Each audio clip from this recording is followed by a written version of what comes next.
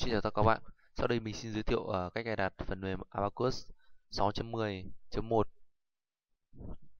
Thì tất cả phần mềm thì mình có để link ở dưới, các bạn có thể download về.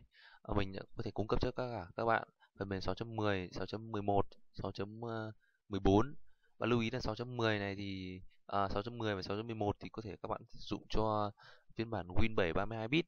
Còn từ 6.13 trở lên thì các bạn phải dùng cho Win 7 64 bit trở lên.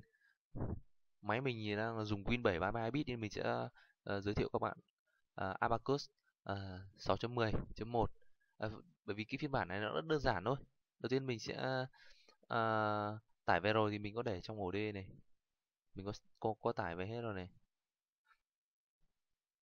6.10.1. Đây, ok. Khi mình tải về thì nó sẽ ra được tất cả những cái bộ như thế này. Thì có cái chỗ step up này, bắt đầu kích vào đây để bắt đầu nó chạy này.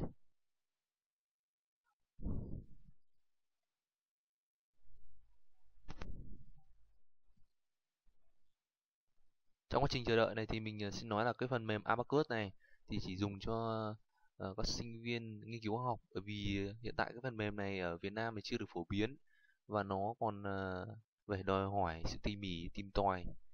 Nên mình sẽ làm một chuỗi các clip hướng dẫn để hướng dẫn cho tất cả các bạn sinh viên nghiên cứu khoa học có thể tìm hiểu thêm. Bây giờ bắt đầu nó chạy thêm này. Thì chỗ này mình chọn tiếp tục next này.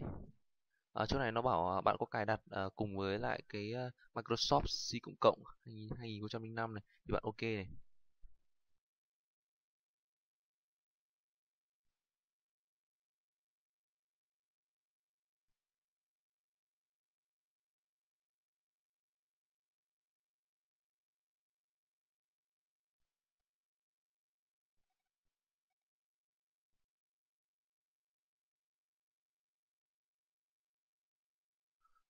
Đây là một cái thông báo rất là quan trọng thì bạn cứ continue đi.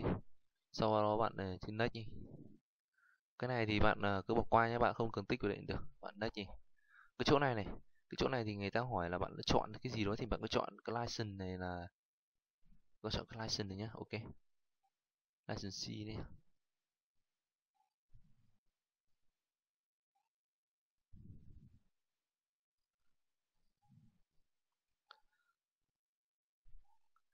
Ở đây ok. Cái hot name này thì không quan trọng đâu, các bạn có để hot name gì cũng được, nhưng mà thường là hot name mặc định của nó là nó sẽ tự động lấy ở trong cái ở trong máy ra, ở cái chỗ property này, ở cái chỗ này bạn sẽ tìm được property này, các bạn sẽ tìm được cái tên của mình nó nằm ở đây này. Đấy, nên nó sẽ mặc định chạy về đấy. Sau đó mình connect đi. Ok. Cái hot name này mình có thể đặt gì cũng được mà. Đấy, cái này bạn có thể là, cái này người ta hỏi là bạn có thể cài đặt với lại cái licensing utility này và chạy cùng với nó, thì bạn cứ chọn là install này nhé. Ok, next. Đây, cái này thì chú ý, các bạn chú ý chỗ này. Chỗ này thì để chọn được cái này thì đầu tiên các bạn phải như này, mình là hướng dẫn này, chỗ này các bạn chú ý cho mình giúp nhé. Bạn vào computer này, sau bạn vào C này, vào profile này, sau bạn tạo một cái new layer mới này, new folder mới chứ. Sau bạn tạo thành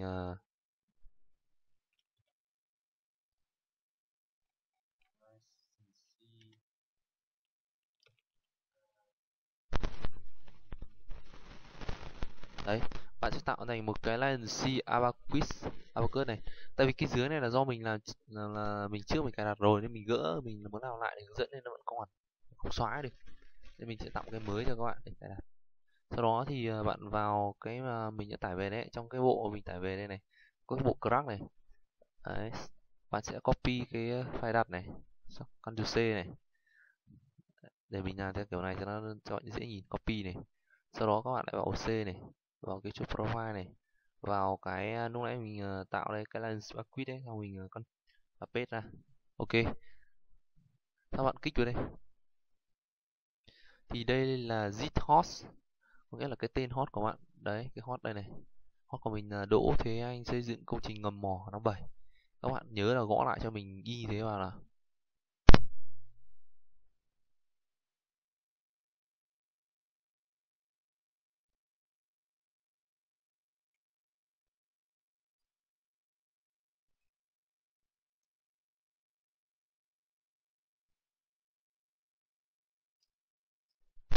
Rồi các bạn gọi như thế, sau đó bạn đóng lại và bạn save. Ok nhé. Đấy, sau đây bạn chọn này, bạn chọn thì nhớ là đến ổ C này, vẫn lại cái chỗ profile này. Đấy, các bạn chọn cái lên quit này, kích vào đây, các bạn open này, sau đó ok, các bạn chú ý cái bước này cho mình nhé, sau bạn connect cho mình cái.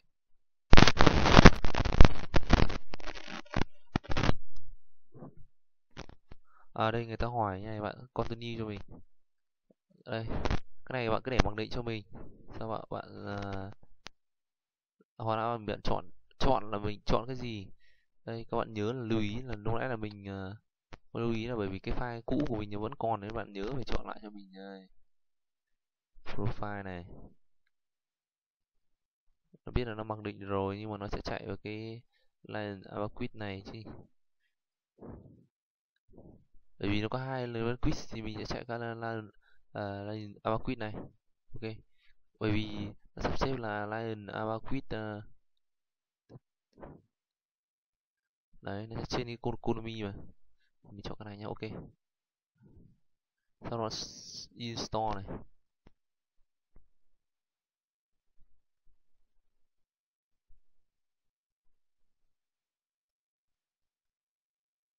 các bạn download. Ok, bạn sẽ chờ thêm một bước nữa, bước này cũng là rất là một cái này nói yes thì mình yes này, next này. Đây, cái này là thì localhost thì mình sẽ chú ý cái 27011 này. Và bây giờ bạn nộp vào cái phần tìm kiếm này, bạn có online này, license này, đây rồi, cái này bạn kích vào cái này nhé. Đấy, thì cái này này thì bạn chọn là cái đây.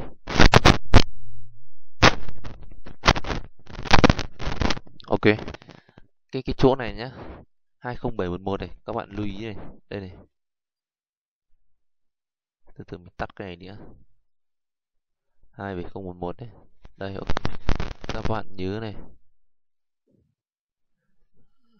nó ra này đúng không, đây nhá, ở đây này, các bạn nhớ cái ID này, 27011 của mình có thể là 27011 nhưng mà tùy phiên bản, có thể là 27000, của mình là 27011 thì bạn nhớ gõ là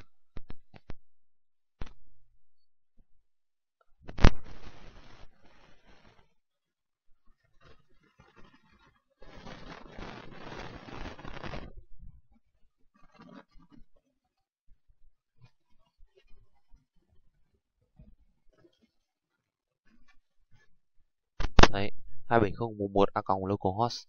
Sau đó cái này nhớ là bạn phải chọn cái imgrd.exe, thì bạn nhớ chọn đây, thì các bạn đấy. Ok này, bởi vì mình do là mình cái file mình cài đặt là mình phải chọn cái này, bạn có phụ Google file này, xong rồi bạn vào cái line Abaqus này, đây. Ok, đấy, xong rồi trong này có imr này, đây. Ok, file này nhá, open này, còn cái này bạn chọn đôi đặt. Ok, đấy, bạn cũng vào C program file này, xong rồi chọn line Abaqus này, đặt đây. Ok, còn cái dưới này bạn phải đuôi chấm l lốc ấy, đuôi chấm lốc, kích vào đây, đây. Ok, đây rồi, open. Sau khi các bạn cài đây, các bạn nhớ xây nó lại, xong bạn yết nó lại, sau đó mình chuyển sang start này, sau đó mình sẽ start này, xong rồi mình ấn reload luôn. Nghĩa là bạn lưu ý là khi ấn start server thì các bạn phải ấn re-list, đó là file, nghĩa là bạn đã phải liên tục luôn chứ không được dừng như thế. Sau đó nó reload thành công. Ok, sau đó mình nhớ là đã copy lại cái 27011 đấy ạ, sau mình đóng nó lại này, sau mình cái này do mình copy sẵn rồi, các bạn chỉ cần Ctrl V lại thôi, đơn giản thôi, nó cũng là cái đấy thôi.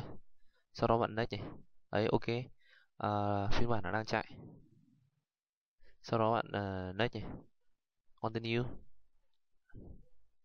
Sumia, sau đó bạn next, cứ để nguyên cái bằng định như thế, bạn yes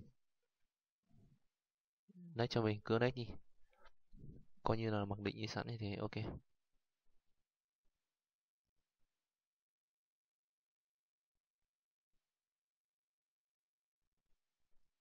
Rồi ok.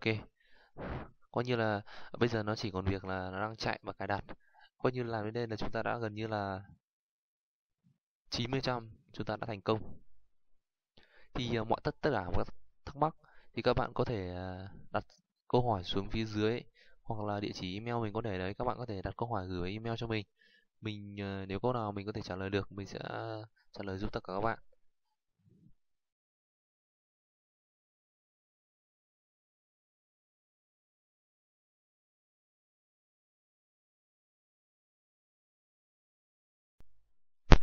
Mình lưu ý là cái phần mềm Abaqus này của mình thì nó cài hơi phức tạp, bởi vì khi mình tải nó về thì các bạn cần phải có một đĩa uh, Utra ISO này, đây là đĩa tạo đĩa ảo đấy, thì các bạn phải tạo đĩa ảo nó ra.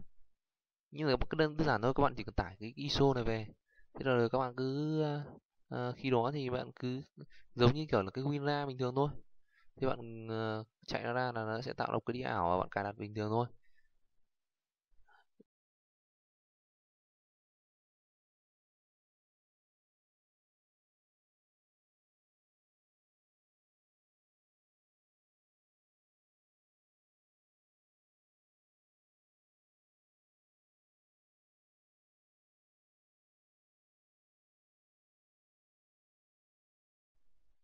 Ok rồi đấy.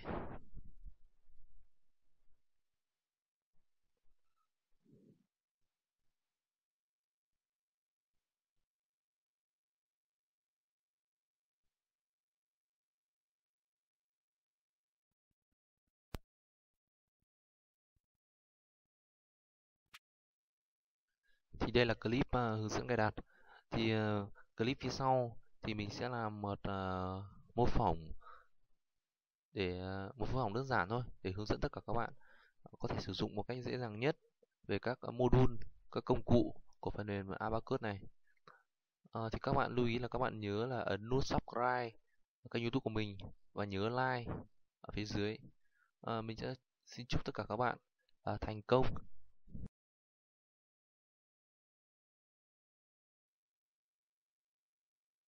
Đấy, ok, bạn next nhá. Các bạn đã vừa xuất hiện một cái giao diện của phần mềm Abaqus rồi đấy. Các bạn đôn cho mình. Đấy, ok, như thế là chúng ta đã thành công. Xin chào và hẹn gặp lại tất cả các bạn trong clip tiếp theo.